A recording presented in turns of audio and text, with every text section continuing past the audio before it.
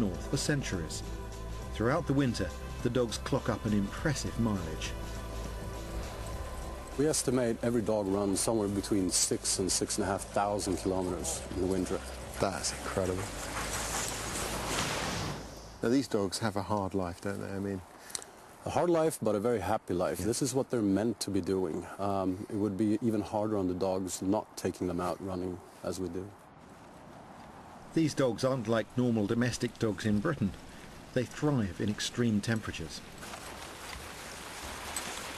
When they're out working, they need minus 20 degrees Celsius or colder to be able to give it all without running hot. So today, when it's minus 10, is quite warm for them, actually. Mind you, though, they don't lose body heat from lying still in the snow unless it's below 50. Then they have to, move around a little bit to maintain body heat. So this is no problem at all.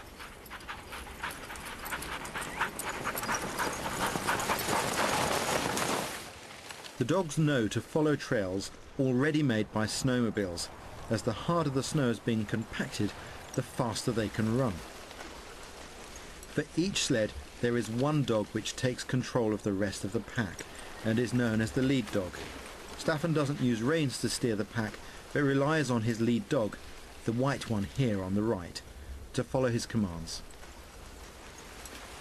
Target, target, target, target, target.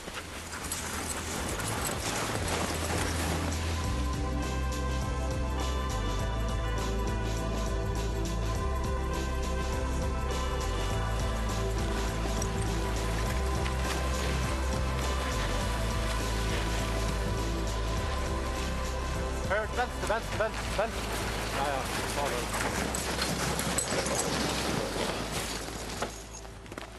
well, that was fantastic.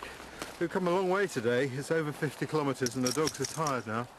You can see that they start to slow down on the hills and you have to help them a lot more, but that's all part of it.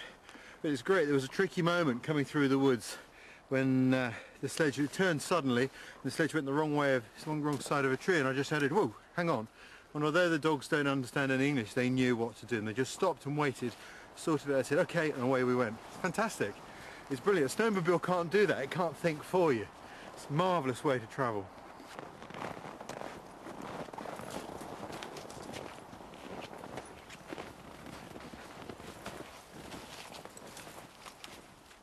What a great way to start my time up here in the north.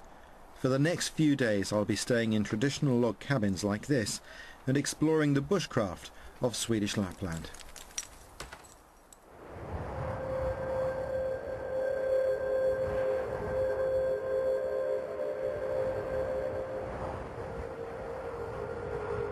The Arctic can be a tough place to survive in winter. Temperatures can drop by 30 degrees within hours. Travelling here, you are often miles from help, which means at any time you may have to rely upon your skills. But with a little knowledge and the right equipment, there is food to be found. Under my feet is a fast-flowing river full of fish.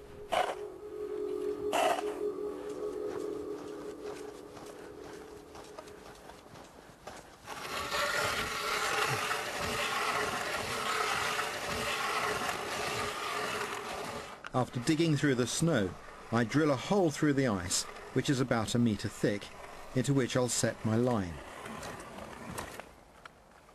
In all, I'm going to drill 5 holes to give me the best chance of catching something.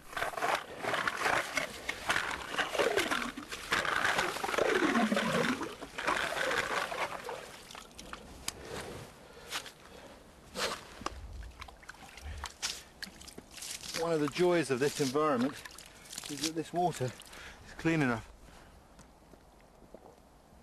You can drink it straight from the rivers like that. Fantastic. That is beautifully fresh water. And you get very thirsty here because the air is so dry at these temperatures that every breath you take, your body has to humidify it.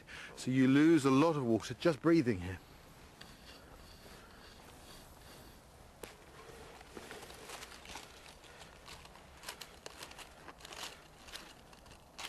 These are the hooks. I've got them here ready to go.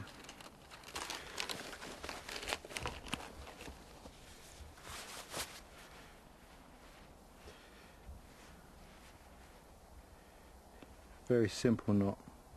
Doesn't need to be anything elaborate. Now, the fish I'm trying to catch is called a burbot. The way I'm going to catch it is by using a bait fish like this. I've got to squeeze it, make sure that the swim bladder, which is like a little chamber of air inside him, is burst so that he doesn't keep floating up underneath the ice. I flush the hole with the auger so that the bait is sucked down into the river. This river's quite fast flowing, and underneath the ice here there are little sandbars which move, so you never know quite what the depth is going to be when you put the line down. And what I want is that I've got to have this line just off the bottom.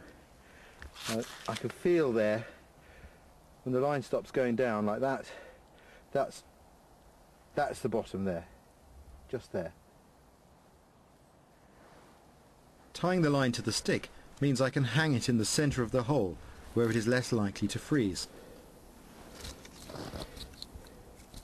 Stuffing some spruce boughs down the hole also helps to prevent it freezing over, but the most important thing is to cover it with a thick layer of insulating snow. So I can find it again. I mark it with these sticks. And there are just 4 more to do. If I'm lucky, I might get them done before nightfall.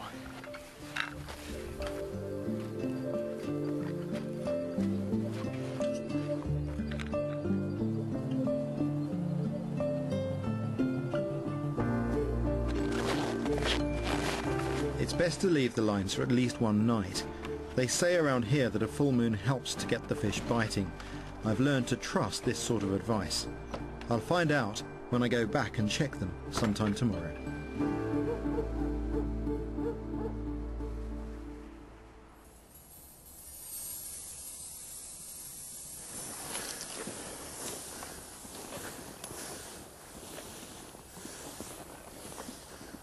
In the winter the forest is blanketed with snow and looks and sounds completely different.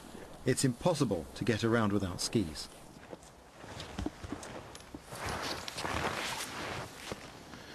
The skis that Bjorn made are working perfectly. Of course, skis like this are not designed for downhill piste skiing. They're designed to access the deep snow in the forest, and for that they excel.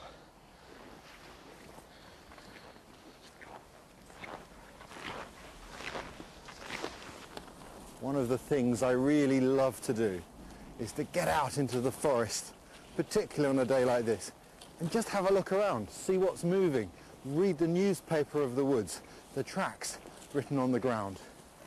It's magical.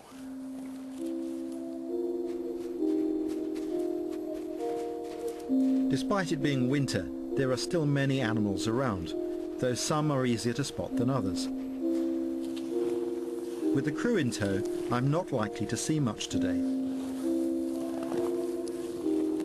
But what I am interested in is the stories their tracks can tell.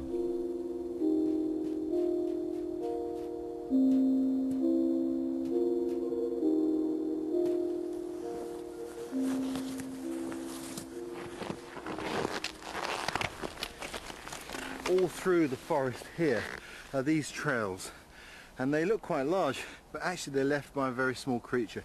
These are left by the ptarmigan. The ptarmigan is one of the birds that does stay here throughout the winter. They're very well adapted to living in the snow, even having feathers between their claws to act like snowshoes.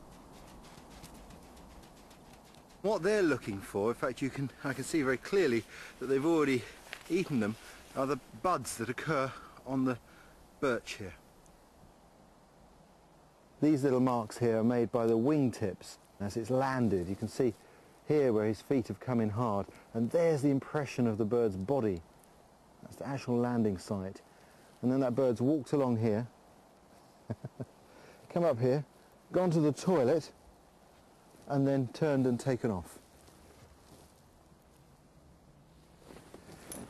This is the trail of a fox. From the crispness of the tracks that have been left here,